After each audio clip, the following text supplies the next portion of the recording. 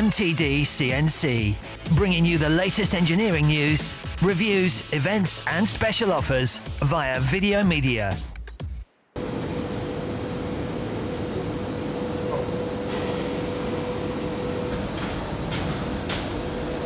So Mark, this is the Ecospeed. Let's walk inside and just have a look round.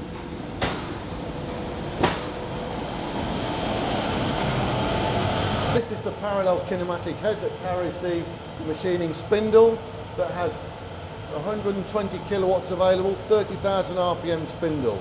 So this has the ability to remove 10 litres of material from the aluminium billet per minute. So that means you're filling an oil drum with swarf once a minute out of this machine. Incredible. Big bit of kit.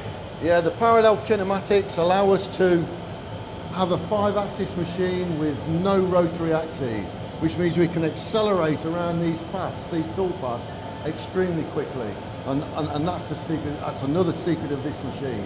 It's all about high acceleration rates, very, very high jerk rates for this machine.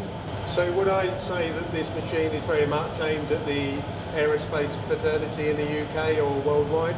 Yeah, absolutely. This machine was designed and it was born purely to machine aerospace structural parts in aluminium, and that's what this machine does for a living. And it does this all over the world.